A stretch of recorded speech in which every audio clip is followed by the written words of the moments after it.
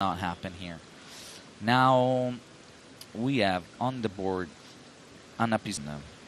She needs to do better if she wants to dive again this afternoon.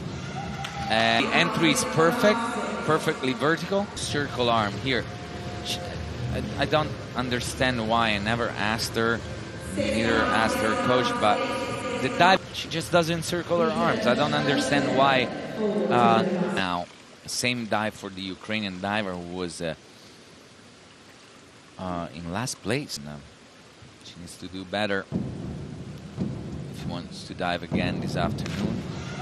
And the entry is perfectly vertical. Circle arm here.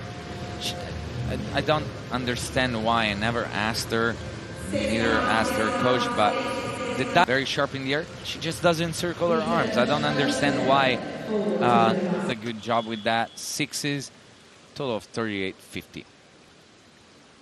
Anna Pysmenska now, she still was behind 12th place, below average because of the big mistake on the first round of dives, and inward 1.5 somersault pike for her right now.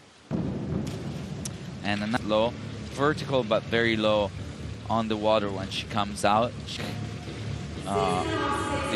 Once again, the circle arm is not perfect. Also, she does not jump very high, so the dive she gets straight at the very last second. Sixes, and as I said, barely.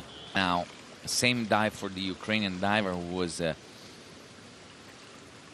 last somersault pike for her as well. Anna was in 16th place. Dive overall, just no circle arm. Another dive that scores 6.5, so in sixes instead of 7.5 and 8, just that she gets sevens above average once again for her after Anna Pysmenska, while Estila Mosen got at 145 points in the top 12 ranked divers. Let's see how she does.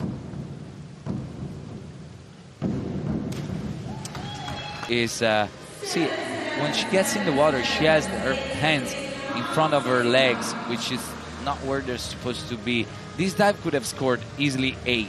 Other than that, it's perfect. It's very good, very well executed, fast, high, everything.